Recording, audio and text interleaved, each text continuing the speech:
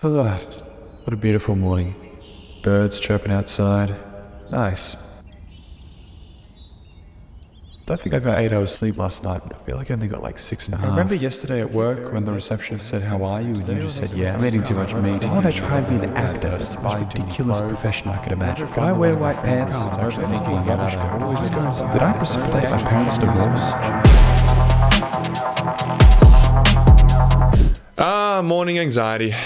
My old friend. For years, every single morning when I woke up, I would get extreme anxiety to the point where sometimes I would not even want to get out of bed because I just couldn't bear to face all the things I had to do. I would almost be afraid to go to sleep because I knew that my next conscious moment was going to be anxiety. I didn't want to do it anymore. So I went down every YouTube rabbit hole, I read every book, and after all that research, I no longer get anxious in the morning. And I'm going to tell you the secret to it because it's not really a secret. It's all over the internet. I just put it in a neat little package. So I'm going to give you a list of tools. Just take one. If it works, you don't need to use all of them. Oh shit, my screen turned off in the background and made me look like an idiot. Alright, well, let's just do some basic science to start off. Where is anxiety coming from chemically? Often the culprit is cortisol, which is a stress hormone that's released when we need to take action. In the past, this was good because we were running away from lions, but in the last couple hundred years, we've got pretty comfortable. And now when it's released, it's usually because we have a presentation at work or because Chad tried to give you a high five and you missed it. Now you feel like an idiot and you're sitting up thinking about it. Cortisol helps us take action, and what is our first action of the day? Waking up. So often our cortisol is at a peak in the first hour of our day. Alright, so let's go through my system. I'm going to do it in chronological order so you can set up your day the same way if you want. Number 1, prepare the night before. So I like to lay out my clothes for the next day, maybe pack my bag. That way when I wake up, everything's kind of ready to go. It just shaves off a bit of that morning rush, and the rush causes anxiety. Basically anything you can prepare the night before that you'll have to do in the morning, do it.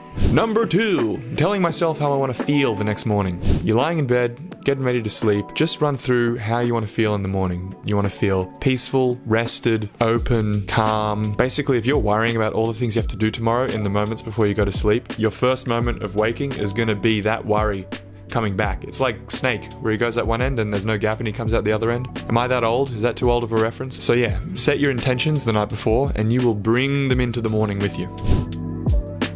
Alright, you've slept. It's the morning. You've just woken up from that dream where you and Donkey Kong were fighting in a coliseum with pool noodles. Now this takes a bit of practice, but when you wake up, there is a small gap before the world comes rushing in where you have a chance to dictate your direction. So here is where I like to do a couple of little affirmations. These are some of my favorites. I focus on what I can control. I have plenty of time to do all the things that I want to do.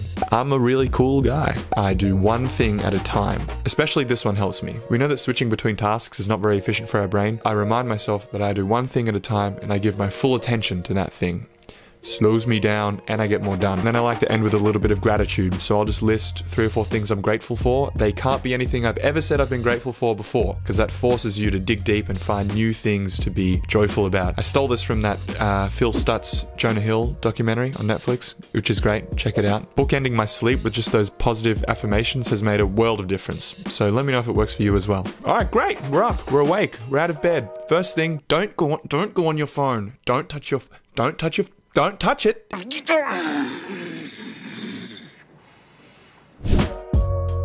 This step I call the Huberman Trinity, after the great Dr. Andrew Huberman, who's putting out all that amazing scientific content right now on everything. Step 1, no phone. I do everything I can to not do email, not do social media. Step 2, get out in the sunlight as soon as you can. The single best thing you can do for your sleep, your energy, your mood, your wakefulness, your metabolism is to get natural light in your eyes early in the day. Don't wear sunglasses to do it. Takes about 10 minutes or so. And step 3, exercise a little bit if you can. Doesn't have to be much. We'll take a walk during that time. I generally will then do some sort of physical workout. You do some push-ups. I like to go to the gym. The physiological side. Sometimes we do all those steps right and we still feel super anxious. That's fine. So how can we actually attack the anxiety directly in the moment? The number 1 tool I've found and scientifically shown to be the fastest way to calm ourselves is the physiological sigh. Again, this is from Andrew Huberman. I will let him explain it. You could do it through your mouth, but it works best through the nose. It's inhale, and then you sneak a little bit more air in at the very end, followed by an extended exhale, and you offload the maximum amount of carbon dioxide. And we found in our laboratory, and other laboratories have found, that just 1, 2, or 3 of those physiological sighs brings your level of stress down very, very fast. Double inhale, long exhale, offload carbon dioxide, chill out. And that's a tool you can use any time of the day, anytime you're feeling super anxious. I often do it before I do a self-tape because I'm always in my head like worried about it. Next one's easy. I don't have my coffee yet. No coffee in the first 90 minutes of the day. First of all, having coffee kind of makes us anxious. Second of all, if you have it in the first 90 minutes of the day, you will have more of a crash. Adenosine builds up in your bloodstream. It's what makes you feel fatigued. Caffeine essentially blocks the adenosine receptor, but then when caffeine wears off, the adenosine that's still around binds to that receptor and you crash. You feel really sleepy. So one thing that you can do is when you wake up in the morning, don't ingest caffeine for the first 90 minutes or so. So that's how I start the day. But now we've got 2 bonus levels here. These are kind of underlying principles that help the rest of it work. Be consistent.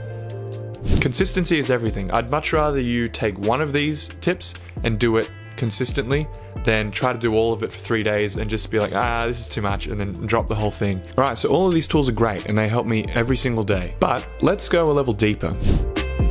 It's also worth checking if your anxiety is coming from an underlying source. Sometimes I'm really anxious just because there's chemical reactions and it's a familiar pattern and I'm lost in overthinking and things like that. But sometimes my anxiety is just a really healthy reminder to check in with myself. So, you know, sometimes we're avoiding a difficult conversation with a friend, or we're putting off starting a new project that we've wanted to do for ages. Sometimes we're falling behind on something and we know it's going to take a lot of work to catch up, but we keep pushing it away and it keeps getting worse and worse. It's very reasonable that those things will make us anxious. Sometimes I've had to admit that to myself, that I'm just being a bit lazy, and if I take action, the anxiety will melt away, and it does. Perfect example. Just before I made this video, I was getting really anxious because I just didn't feel like doing it. I didn't feel like setting up the camera and putting my leg over my bed here so that I can fit in the frame properly. And I'm grateful for my anxiety because it gave me just a little bit of extra fuel to just get started on doing it. And now that I'm in the thick of it, like right now, and I'm doing like the end of it right now, I'm so happy. I'm so happy with what I've done, and I'm excited to edit it and show you guys this video as a neat, perfect little package. Perfect is a strong word. So anyway, that's my roadmap for how I deal with morning anxiety. Thank you so much for watching, and as always, turn to page 394. Basically anything you can basically anything you can basically anything you can why is it so hard to say? Basically anything you can Why am I doing that a lot with my face? I can teach you to bottle fame, brew glory, and even put a stopper in death. I feel like my Alan Rickman is too Kermity.